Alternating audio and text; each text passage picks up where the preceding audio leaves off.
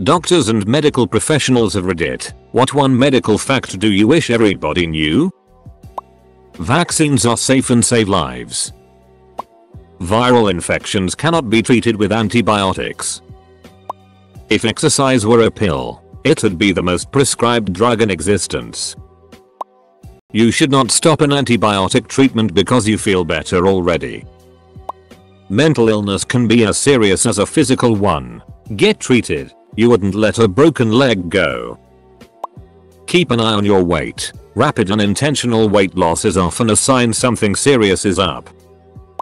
It's significantly more effective to prevent cancer than it is to treat it, but the world isn't interested because most people just want a pill to fix their problems. Don't smoke. Wear sunscreen. Don't drink excessively. Get a bit of exercise and eat some goddamn vegetables. Do those and bam. Huge drop in cancer risk. But nobody wants to hear it. Doctor here. Keep things out of your ears. Seriously. Stay at home with norovirus. Call and ask for advice. Don't come in and infect a bunch of possibly already ill people. Doctor here. Most important rule. Know your own history and drugs. Our EMRs are too inefficient to depend on. Especially if you've been to many different institutions. Nurse here. If you're an alcoholic that's admitted to the hospital, don't lie about how much you drink. There are drugs we can give you to take the edge off of withdrawals. It's safer for you and safer for us. We're not judging you. We have safety in mind. If your kid has a fever, and you give them Tylenol or ibuprofen to bring it down, they are still duck-eyeing sick. You're only treating symptoms temporarily, not curing anything. For the love of everything holy, do not give them Tylenol and send them to school, daycare, sports, birthday parties, etc. to become patient zero and infect everyone else. Smoking will kill you. Nah, cancer won't get to me, you might say. And you'd be statistically right. It'll be your heart. In the simplest of terms, smoking makes your arteries rigid. So as they progressively get filled with fat, instead of increasing their diameter, they'll just get stuffed until no more blood can get through and you'll be done. If you're lucky, you'll get some chest pains beforehand, but that's not always the case. Joke's on you, sucker. I got a heart attack and survived. Death ain't got it on me. Welcome to the world of chronic heart failure, where from now on every day that goes by your heart will be less a pump and more a container. Until you get out of breath from just speaking and eventually die. There's no going back. Please stop smoking. Edit. That only happens to chain smokers. I only smoke occasionally. Some new updates because no one learns. I work in a burn unit. Don't put accelerants on a camp bonfire.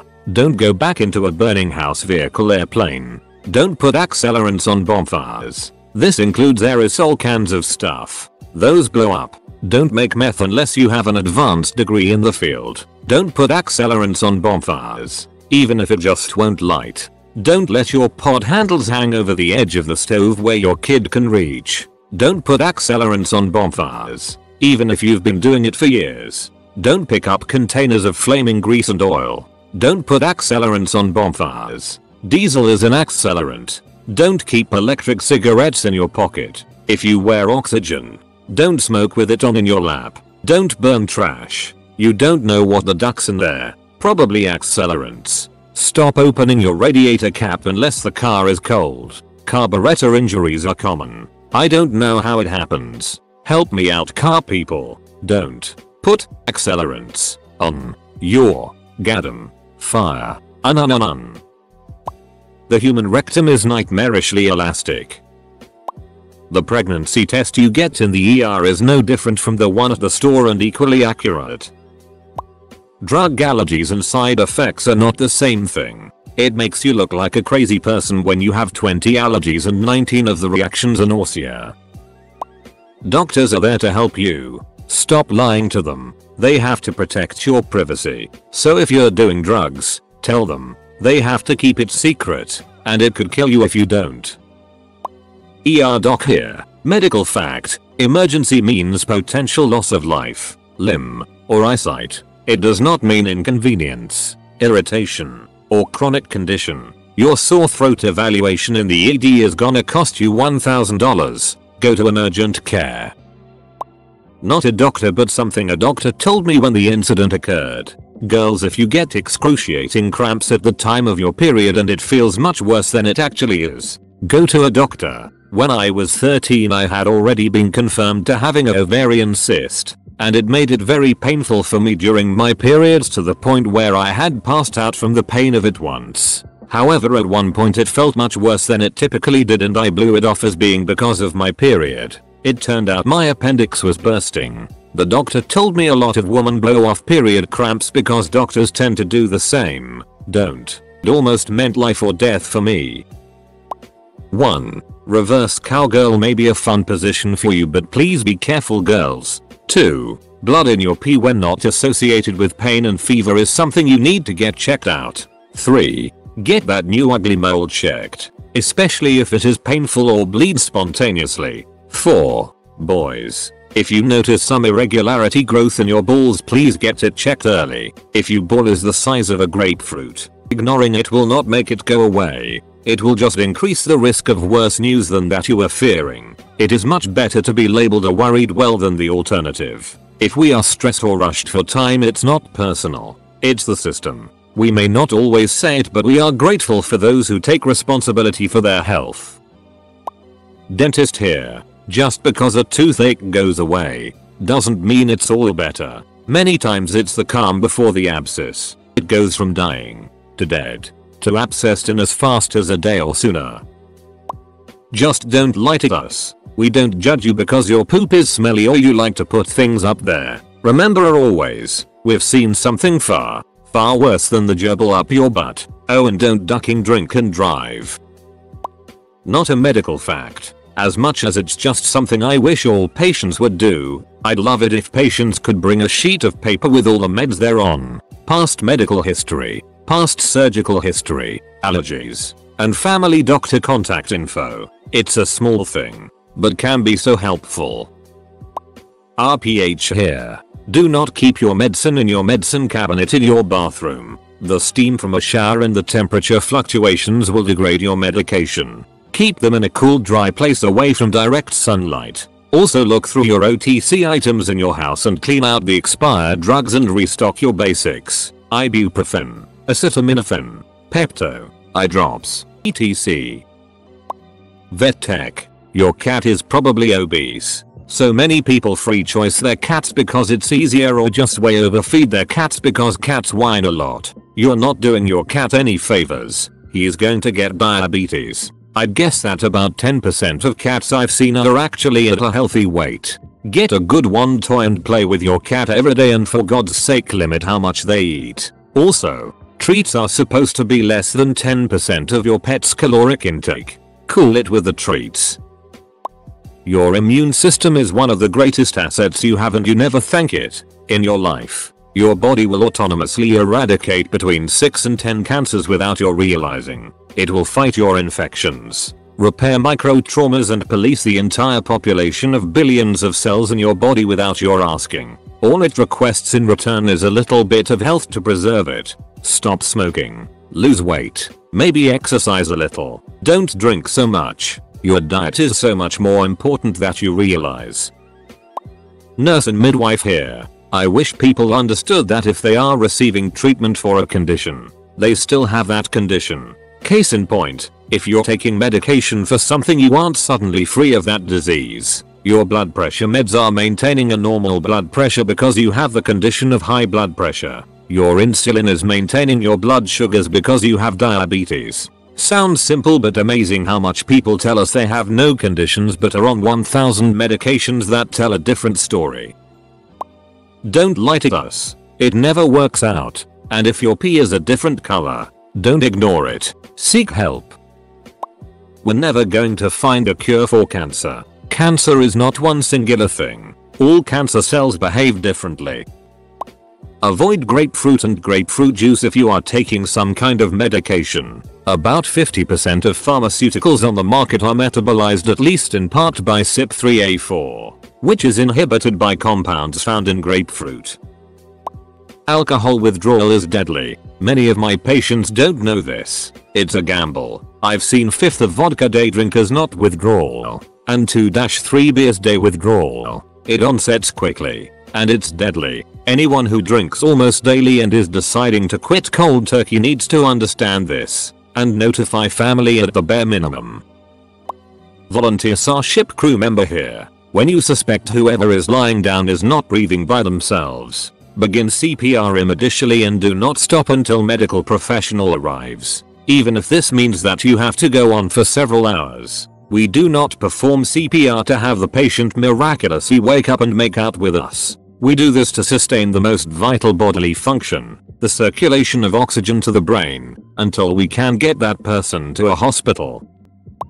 Vaccines are the greatest advancement in modern medicine. They save lives and prevent weeks of lost work each year. Flu season. If people started seeing more pertussis, whooping cough, or epiglottitis, part of the throat swells up and can kill children, they'd get their shots. But vaccines have become victims of their own success.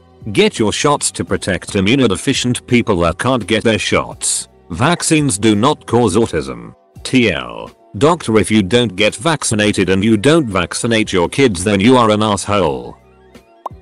Doctor here. Don't stop your medications by yourself. Just don't. No matter how good you feel. Patients stop antibiotics and relapse. So many resistant TB cases here. Stop taking insulin and come with DKA. Stop taking antihypertensives and get a stroke. Don't stop any drug unless cleared prior with your doctor. Most of the diseases can only be managed. They can't really be cured. If you have diabetes, get sugar levels tested at least once a month. Don't ignore it.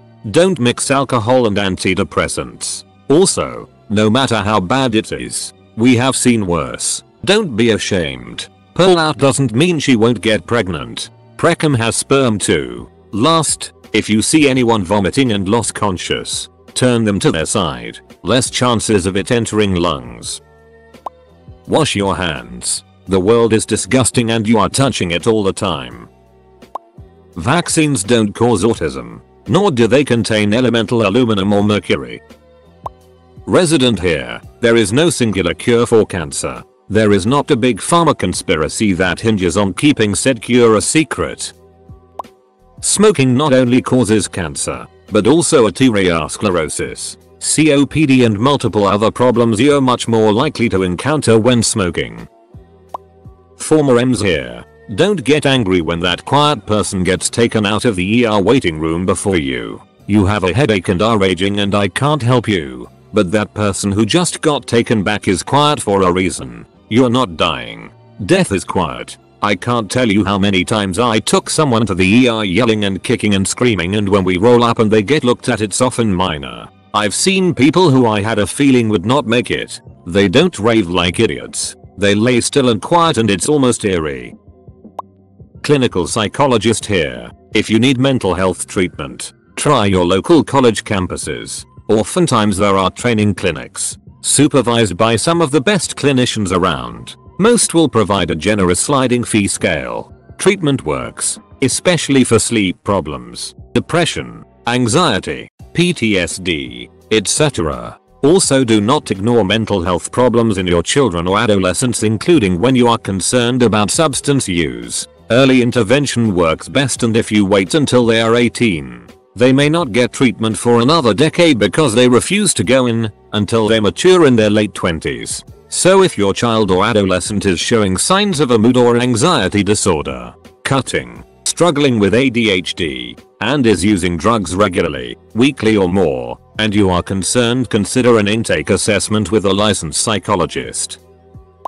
I may be alone in this, but I want my patients to know that there is no possible way I can keep up with all the medical advances and new studies that are out there. And I also want them to know that there are thousands of conditions that I learned about in medical school that I've forgotten because I've never seen or recognized them in practice. This is important, because my patients frequently apologize for looking up things on the internet. No, don't apologize. I want you to research your condition. I want you to look things up. I want you to know about new treatments, new research, and alternative medications, because often I don't. I may not agree with the things you've read, and that's fine too. Ask me about things you've read and the picture you found that looks like your ash. I can't tell you how many times a patient has come to me with a suggestion about a possible explanation for symptoms because they read about it on the internet that turned out to be a correct or at least reasonable guess. Please educate yourselves about yourselves.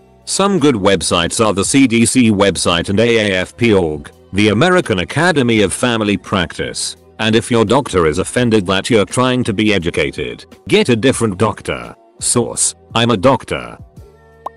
Just because you're not suffering from a mental health disorder, it doesn't mean it's not a real thing.